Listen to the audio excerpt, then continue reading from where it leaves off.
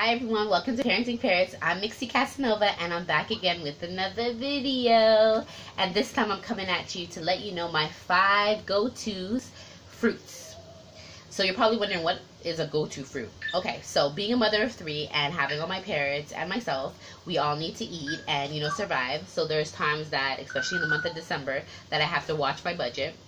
And if I'm in a situation like that where I need to watch my budget, I have my go-to fruits. My go-to fruits just make sure that I'm covering fruits that is good for their body and not just like junk fruits, if there's such thing. Anyhow, so I have 5 go-to fruits and I have backups. So technically it's 10 go-to fruits, but anyways, if I'm doing a random grocery shop, I'll just pick up whatever. But if I'm doing a budget shop, then this is the list that I follow. So let's get into it. Now, this is not really in any particular order, but it's just my 5. It doesn't matter what order. Anyhow, mangoes. And I know you're probably thinking, mangoes? Yes, mangoes. And the reason why I have to say mangoes is because I love mangoes, and the kids love mangoes, and the parents love mangoes, so you can't really go wrong.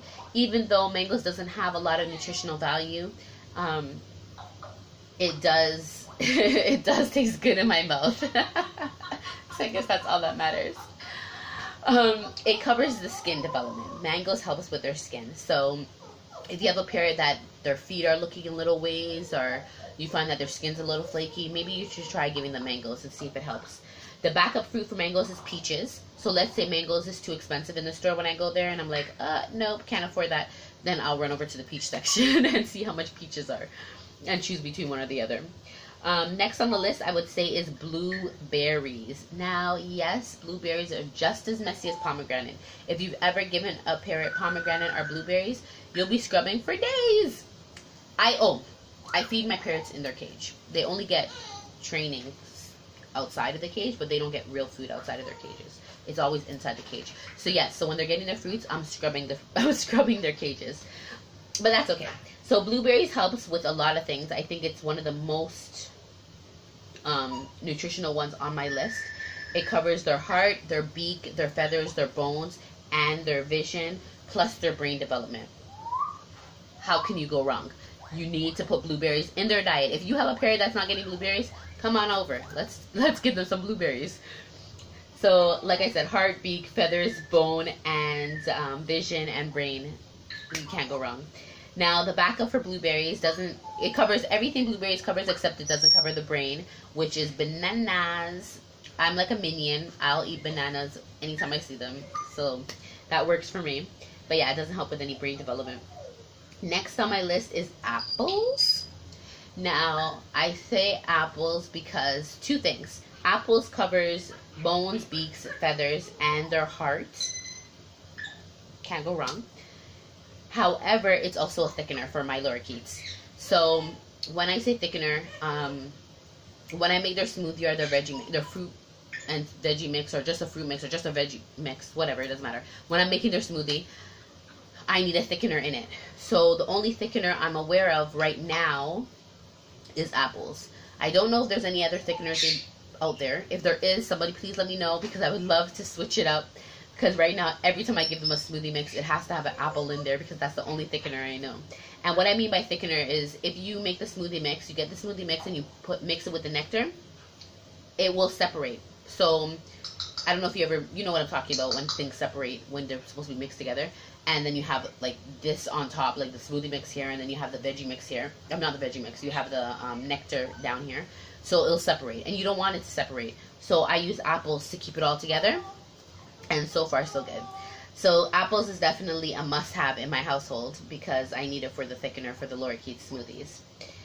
The backup for apples, which I rarely use because, like I said, we always have apples in here because of the lorikeets, is tomatoes. Yes, I know people say no to tomatoes. I don't know why, though. Tomatoes helps with everything that apples helps with, and it also helps with their eyes.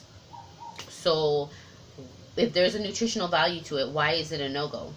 I don't know. So if you know why it's a no-go, please let me know. Inform me of it. I've given my parrots tomatoes and haven't had any adverse reactions, but it's not an everyday thing. However, anytime I feel like apples has been too much in their diet, I will switch it out with tomatoes. Next is cantaloupe. It's not a favorite of mine. I don't know why I have never taken to cantaloupe. Maybe I'm not eating it properly. If you guys have like some kind of secret recipe for eating a cantaloupe, please let me know. Because, yeah, right now I don't eat it. Cantaloupe helps them with their skin, their heart, and their vision. Sorry. So that's great. Yeah, it's just not a fruit that I eat. So it kind of sucks me buying it because I won't eat it. And I tried it with the kids. They sometimes eat it and sometimes don't. I don't know. Maybe they take after me a little bit too much. Their backup is raspberries. Now, raspberries is just as messy as blueberries, which is just as messy as pomegranate, but it's a little bit less. But the problem with raspberries, well, at least what always happens to me, is they eat the raspberry. I see their poop and I'm freaking out like, oh my gosh, why is their poop this color? What happened? Because I watch poop. As nasty as that sounds, yes, I watch their poop. And then I have to remind myself like, oh wait, I gave them raspberries. Yeah. Okay, so raspberries is that. It covers the same thing, except it doesn't cover any hearts. It doesn't help with the heart at all. Last but not least is grapes. Yes, don't cut off my head. I know you're all going to say grapes has no nutritional value. Actually, it does. It has little bit. It might be very small, but it's there. And grapes helps with the heart and the mind.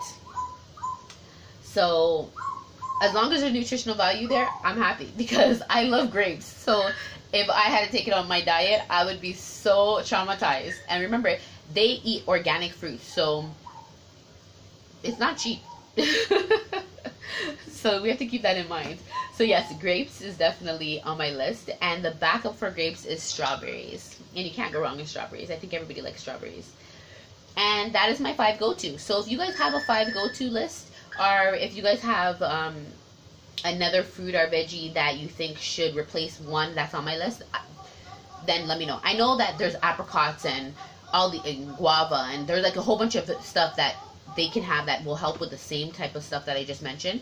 I'm just saying that these are my go-tos because they usually are available, and they're usually, not to say on the cheaper side, but somewhat on the cheaper side.